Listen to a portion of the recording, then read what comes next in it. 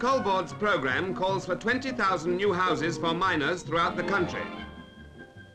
In the West Midlands alone, nearly 5,000 are going up, and they're going up fast, to rationalise systems of building such as this, where factory-made units are swung into place in double-quick time. At 97 Coppice Drive, Dordon, near Athelston, there was a brief ceremony the other day to hand over the key to 29-year-old miner P.J. Gallagher and his family on the completion of an estate of 234 houses.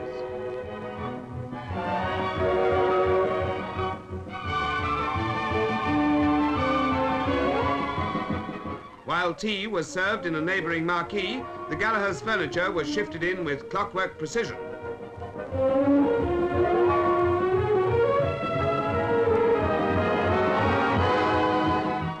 After the opening ceremonies, the Gallaghers were left to settle in.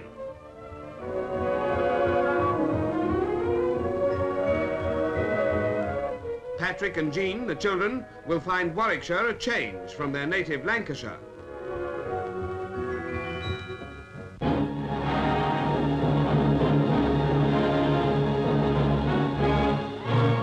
For the first time, the miners of the Midlands came together for their own gala in Tamworth.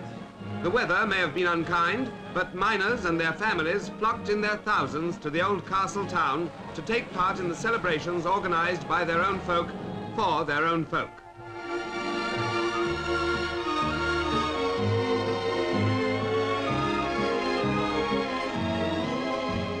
The Bishop of Lichfield conducted the dedication service in the shadow of the castle walls. The coal queen, Alice Bowen, 16-year-old daughter of Hampstead ambulanceman John Bowen, was crowned in ceremony after her triumphal ride. Now it's the turn of Arthur Horner, NUM General Secretary, to tell the miners that 20 million tonnes would have to be in stock by next winter if the country was to keep economically solvent. But, said he, there must be still further drastic improvements in the miners' working and living conditions. The Right Honourable James Griffiths, one-time miner and now Privy Councillor, spoke as well. At the baby show, 7-month-old Gillian Green took the top prize.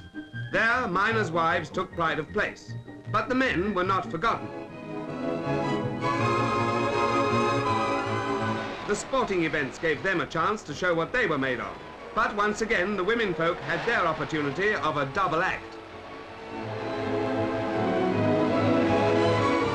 With evening drawing on, the fun fair became the centre of attraction for the damp but undaunted crowds who had watched the darts and bowling championships, the swimming contests, and listened to the male voice choirs. The rides and the sideshows made a fitting end to the Midland miners' own Day of Days.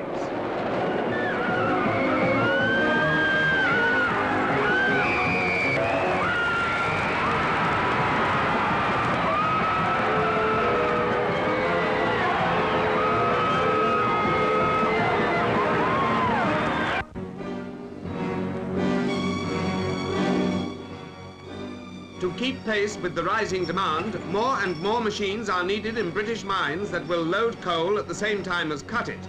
Here at Plean Colliery in Scotland, scraper boxes are doing both jobs in one. Here's how a scraper box works. Fix a knife blade to a box, pull it along the coal face and see how it peels off the coal. Hinge the back of the box to swing one way only, and the cut coal will be drawn along in one direction, but the box will ride over the coal on the backstroke. Put another knife in at the other end of the box, and the return stroke will cut coal as well. Now we have a tool that cuts coal both ways and loads it in one direction. Put several scraper boxes in the coal face, and they will cut and shift coal from one to the other, and so away to be loaded. A 250 horsepower winch is used to drag the boxes up and down the face. At Plean, the control point is nearly half a mile from the face, but the operator can follow on his indicator the exact position of the boxes as they travel up and down along the coal.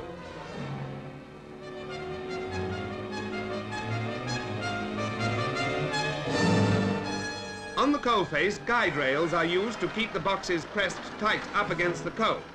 These guide rails are controlled by pneumatic pushers, and it's one man's job to keep the rails pushed in at the right place.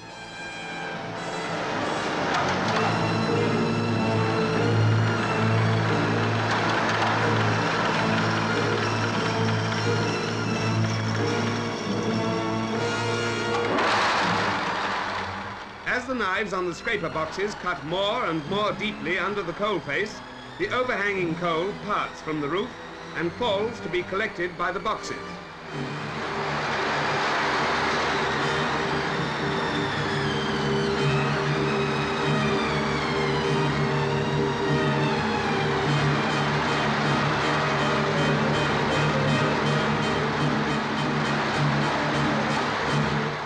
Behind the pusher operator come the prop setters.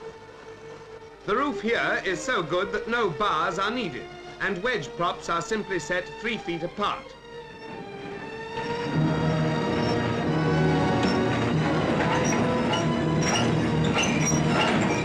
After the prop setters come the drawers off. They clean up the spilled coal and then take down the back row of props as the face advances, leaving the roof to cave in behind them.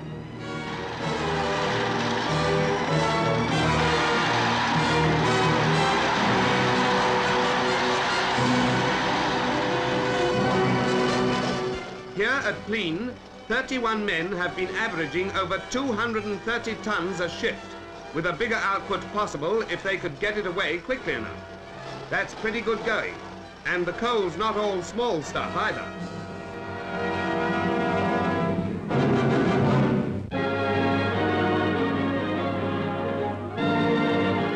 Many times in the past have the men of the West Riding Colliery outdone their neighbours in putting on a show as well as turning out the coal.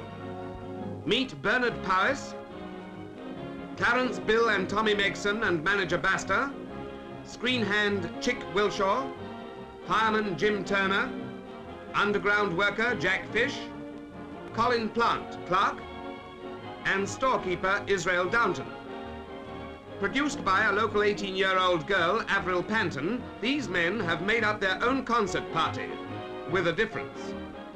Their makeup is in the hands of Mrs. Butler, the local policeman's wife, once a music hall artist herself.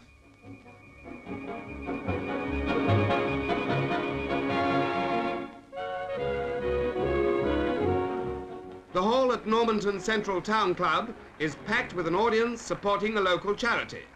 Storekeeper Downton takes up the baton and leads off into Delibes Coppelia. And here come the boys. I beg your pardon, I mean boys.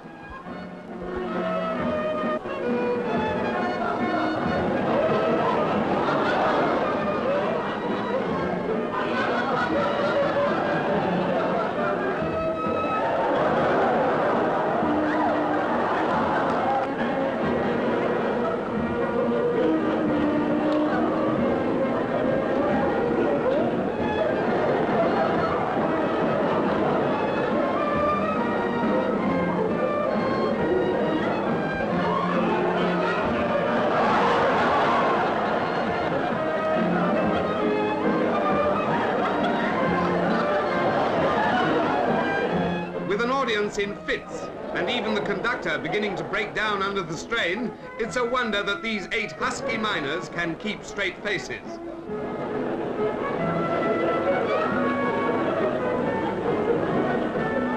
With crafty footwork like this, the men of the West Riding play to packed halls wherever they go.